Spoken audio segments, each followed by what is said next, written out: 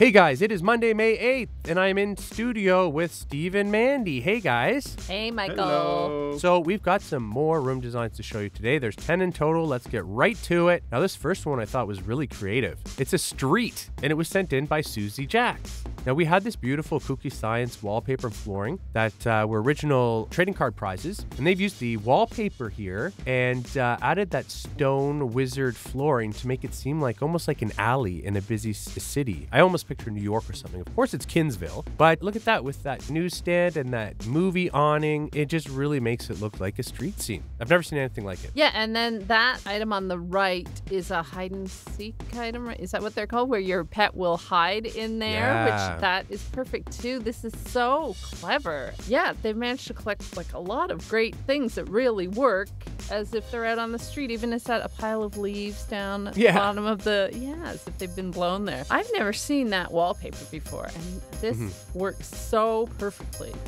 for the street. And only in Kinsville are you going to find graffiti, the scientific formulations for graffiti there. Goober's been at it again. Yeah. As I said, it was originally a trading card prize, but I believe we gave it away for one of our deluxe monthly challenges. But I love that taxi there, like the back of the taxi. That was part of the Sweet 16 theme. And there's the curbside cuisine fridge, I believe, which was our original raccoon PSI. And it's right next to the taxi there. But perfect. That awning, Stephen, that's a family score prize too, right? Yeah, I believe so. One of the little movie marquee signs. Yeah, I love it. It's really cool. Great job, Susie Jacks. Let's move on. Now, this one's also very cool. It's a maple syrup farm, and this was sent in by Coco. You know what? Spring has just passed, so it looks like the perfect time of year the maple syrup to be running. And a little fire there, which is always When fun. Coco emailed me their design, they did mention that they were Canadian as well. I think that they've represented that with the Sugar Shack, this maple syrup, but also that toque that pet is wearing almost looks like a little Canadian flag on there. Yeah, it does. Sort of a red, reverse. white color scheme. Yeah. No, it's so cute. Kind of interesting here. They have the snow tiles, and you've got the winter version background, but not the winter version of the actual flooring there. But they've got the snow tiles covering it, so they kind of have everything covered there. Yeah, that was a little glitch we had for a while, but they dealt with it. Coco figured it out. Yeah, and those trees there were from our Winter Fest, and they work perfectly here. They're the maple trees without the maple leaves, but I'm sure they're going to come back soon. So great job. Let's move on here. Now, this is really cool. Then it's training stables. And this is really cute because it looks like the inside of a barn with these little areas sort of cornered off and all these horses around hanging out and playing around. So I thought it was really, really cute. It's really clever the way they've used those wooden barriers. What are those, just room dividers? They're from our old country theme that is still available in the curio shop. And I believe that is a bookshelf or a dresser that they have turned backwards. Neat. And so it looks like a room divider. What a great idea. And also, I think that's the pirate wallpaper, right? But it works perfectly as the inside of a barn, if I'm not mistaken. Yeah, I think it's like something below the decks wallpaper. Oh, that's right. It's part of the pirate theme, but it's only available in the curio shop. But doesn't it work really well Perfect. for a barn or a stable? Oh my gosh, yeah. We also have that beautiful weathered barn flooring and wallpaper that you can get from Jumbleberry Field, which would work perfectly here. Maybe they're saving up for it because I see one of those prizes from Jumbleberry Fields, the farm tools. I love those. On the left. It just goes to show you how many design possibilities you get when you kind of think outside of the box as far as the backs. Many of our items, people don't realize that you would think that you're only supposed to use them the front view of them, but that there's all sorts of design possibilities when you use the backs. Well, now that you say that, those are grandfather clocks, aren't they? How clever! Like what a great use of items to create this stable. Yeah. I like the subtle nod there, where you've got the picture of the dogs playing poker, and you've got a bunch of pets in front of it playing poker. Yeah, exactly. Very, very cool. Great job. Let's move on here. This is really well set up. It's a crime lab, and it was sent in by Bullseye Jingles 444. Now this looks like a TV crime lab or something like you'd see on one of those crime TV shows, but it is really, really well done, and everything is placed perfectly. Yeah, what a clever idea. And those are, I think those are some like science and classroom items. But when you place them in this sort of laboratory setting, it works perfectly. You can just see the forensic scientists getting to work to hopefully solve not too bad a crime. Well, the bed there, which I assume is part of the morgue, is empty, so that's okay. But yeah, I like that there's only like two kooky scientist items in here that I can see, and this kind of feels like a much more modern and clean, and so clean in fact they've got to even have a dishwasher in there. Yeah, actually, it still works in this theme. For test tubes, right? Yeah, and test tubes and microscope slides. Yeah. It's like a mixture because there's some of the clinic items, so there's some classroom items, some clinic items, and really smart use. Like even the wall, are those a Dex Dangerous item? I can't remember what those walls. Yeah, no, those are from the Galaxy theme. Oh, the Galaxy. Oh, okay, and I feel like they might be entering data into there and sending it off to be tested. And every crime lab needs a good microwave. Well, yep, they've got all the gear. Yep, they do. They're all set and ready. Maybe that area is their lunchroom. Who knows? But great job, Bullseye Jingles 444. This one is really well done. This was sent in by Coco, and it's a pizzeria. Oh my gosh. How cool is that? Love this. Oh, there's so much I love about this. I love the doors, the wrought iron doors. I love the way they've used those. Those are buildable wall items. Yes, the ivy brick walls are buildable items available in the W shop. Yeah. Yeah, and then the rustic columns next to the pizza oven. And are those pizza boxes? Yeah.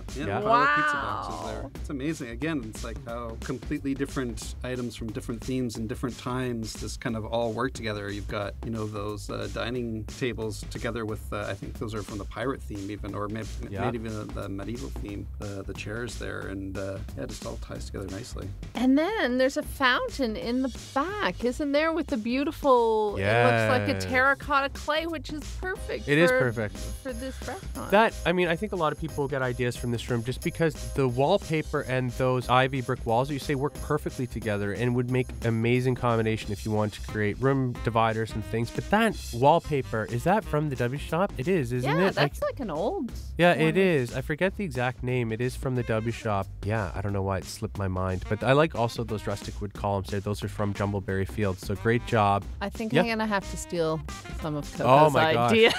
Because I like to steal ideas from these videos. I think everybody does. Everybody brings something. Yeah, inspired.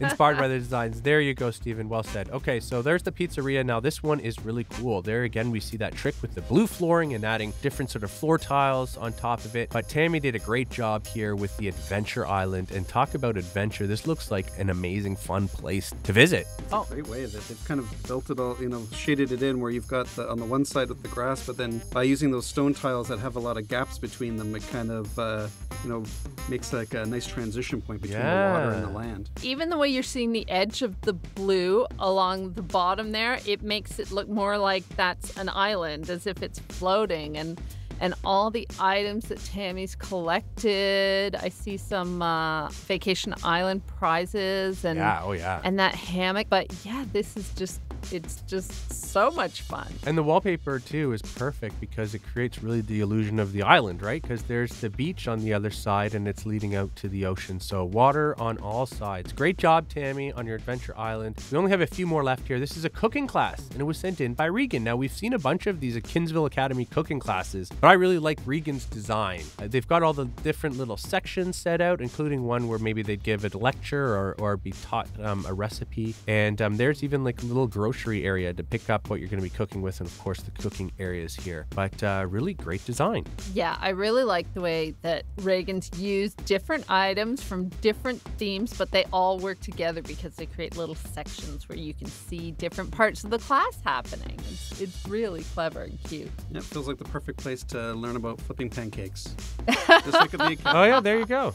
Right. Yeah. Steven's talking about the cooking class at the Kinsville Academy. And actually, if you unlock level 10, you actually unlock an arcade game that you can play every day to earn Kins Cash, and it's that pancake flipping game. So great tip there, Steven. Let's move on. This one is really cool. It's an Easter cottage room, and this was sent in by Greenie. That is beautiful. Now, that item. I was thinking, is that the Super Deluxe item from last year, or is this the one in the far corner? Oh, yeah. It's the Adventure Park water slide. Yeah. Oh, it is. Yeah. Okay, I wasn't sure, but yeah, it makes a perfect backdrop. The way they've used those different colors and it's a great combination of tiles that we have here. You've got the lightning grass. You've got the lily pads. You've got the clover. You've got the golden deluxe tiles there. It's really very colorful. And then beautiful.